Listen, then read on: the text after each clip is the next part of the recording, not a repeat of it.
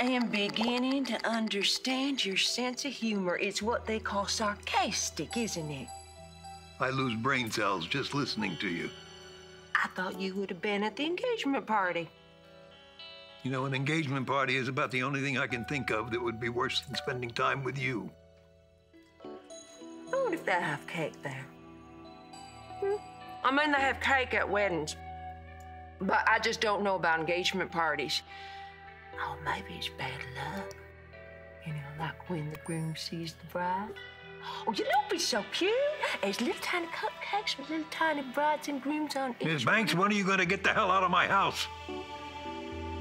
I thought that ancient Greeks said that hospitality was sacred. Good God. Did you actually say something that wasn't inane? Well, I read it in a book that was on my nightstand. You read? You know, I really don't know how that sweet Maggie puts up with you. Maybe I was hallucinating. You say hurtful things on purpose. I'm desperate. I'll pay you to go away. You could be a very rich woman somewhere. No. Anywhere. No, no, and no. Mission money can buy anything. I'm not leaving Salem until I know that Dr. Marlena is okay and that I get to see her with my own 2 eyes. Well, you go ahead. I'll call you a cab. Well, no, Sammy said that only family can visit right now. I mean, don't you think that's odd? I mean, I think that's odd. But what can you do? I mean, you can't fight City Hall, only it's not City Hall. I mean, it would be the hospital, right? Have you heard of a hotel?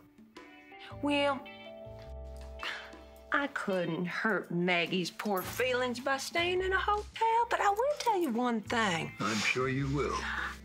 I wish I didn't let Sammy take that Dr. Marlena doll to the hospital, because I just wonder if I'm ever going to see it again.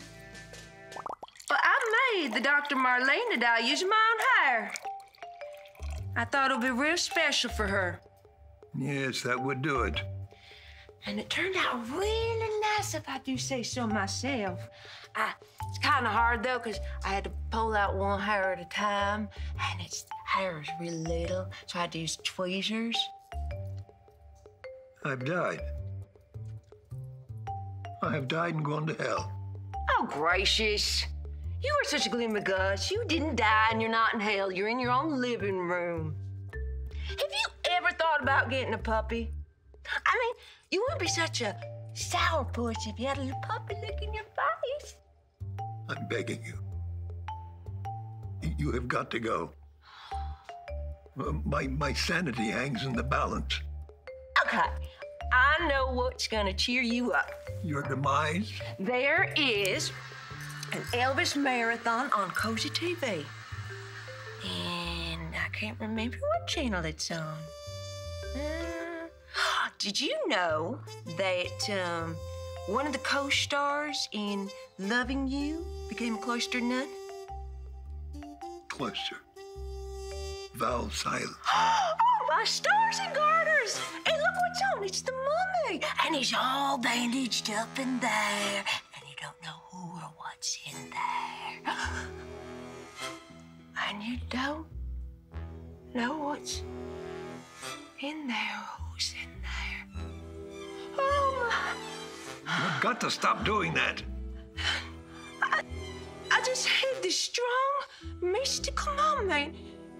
It was a clear vision that Elvis is alive. You know, I think you're right. Elvis is alive, and he needs you. You need to be on the next plane to Graceland. Not Elvis. Right. Not Elvis. Elvis. No, not Elvis.